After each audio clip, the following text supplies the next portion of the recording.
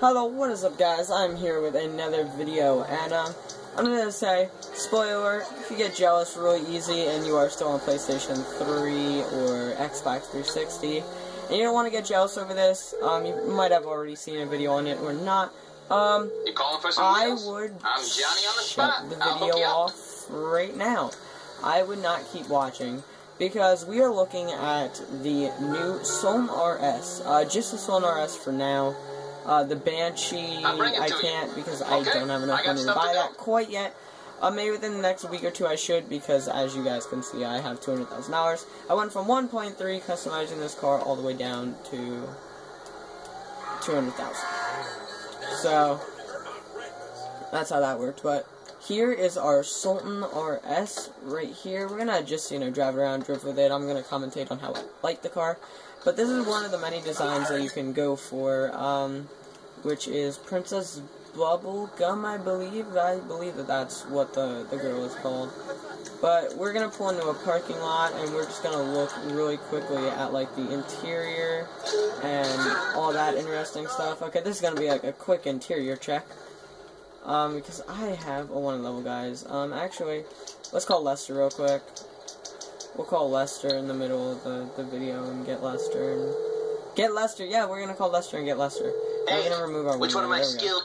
Okay, so you're but in as you guys can trouble, see, this is all and you custom. need my The door help. panel, Okay. the floor there, the full interior. I have almost the best of everything.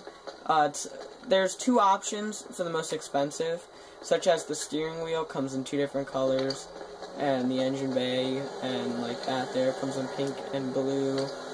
But yeah, I pretty much have like the most expensive of everything put into this car, like this here. But enough about commentating. I basically just wanted to quickly show you guys how the car looks interior instead of just exterior. Let's listen to the sound now. I don't know if you guys can hear that or not, but it's nice. So let's go and do a little bit of drifting. Fail or not, everything is going to stay in. The thing that I don't like is when you have your normal lights on, the headlights are blocked with what I have on. But we're just going to keep all lights off. Sorry if, like, the picture looks really, really blue. I don't know why it does that. This car is all-wheel drive, by the way, because it is meant to be a rally car, not a drift car, but with it being all-wheel drive, it actually works really well as a, oh my god, I'm hitting everything. It actually works really well as a drift car. But as I said, guys, in the next 2 weeks, we should have the Banshee. This is one of the designs.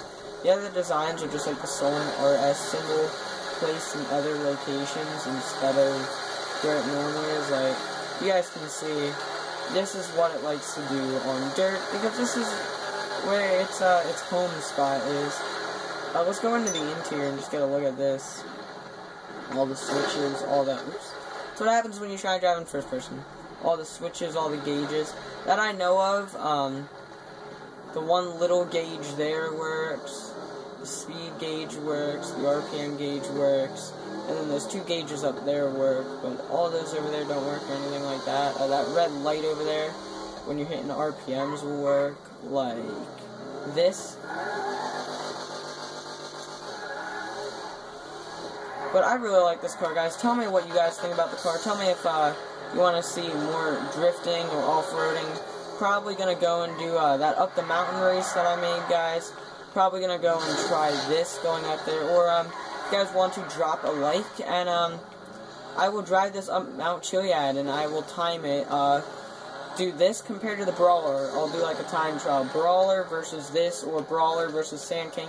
You guys put down in the comments what I should verse this against.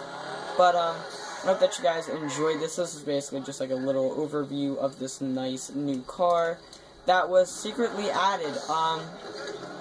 Because the 2 new cars in the new adversary mode was a secret DLC that Rockstar didn't announce, and they actually did not announce anything about it on the newswire till roughly, what was it, an hour and a half, 2 hours, like a couple hours later after the DLC actually came out.